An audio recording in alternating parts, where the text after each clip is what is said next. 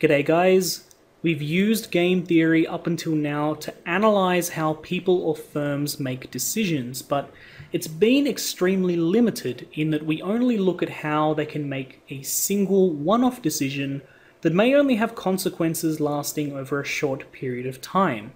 So we're going to have a look at more of a long-term perspective now, seeing how they can continue to make decisions over and over again and each time take new information into account in doing so. So we're going to look at what's called the repeated prisoner's dilemma and the tit-for-tat strategy. And then we'll talk about price wars and how they can be avoided with what's called non-price competition.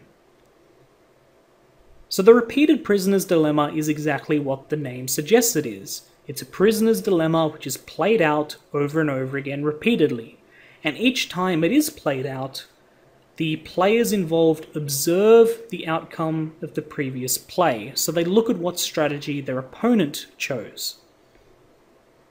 If we go back to the example we used in the previous videos, we saw BP and Shell facing a prisoner's dilemma in choosing what price to charge. So are they going to go with that monopolist profit maximizing price, or are they going to try to undercut each other?